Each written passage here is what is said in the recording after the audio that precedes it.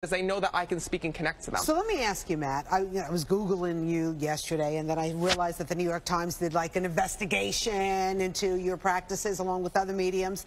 How do you deal with that, and how do you prove to them that you do have this special power? I prove it every day at my live events and my shows. You know, I think everybody walks in a skeptic. And, you know, the New York Times came to an event. They didn't know how it was that I was doing what I was doing. They didn't know how I was able to read people and connect with people. And they came, and the reporter who originally came to discredit me, had a life-changing experience. You know, he came and was like, oh my God, you know, there is something to this. You know, there was nothing that was going on. And it's so amazing because every day, you know, my show shows people that those we love never leave us. So you felt vindicated by the whole article, and what was it, the Operation Peach Pit? Yeah, I thought it was a great article, to be honest with you, because, you know, here was somebody who didn't believe in the other side, who didn't believe in the afterlife, who wasn't sure, you know, came in, you know, to bust me thinking, oh, well, this guy must be looking things up, but this guy must be doing this. And then next thing you know, found out that, you know, oh my God, you know, this might be real. And more importantly, it got me a TV show. Oh, yes, it did. That's awesome.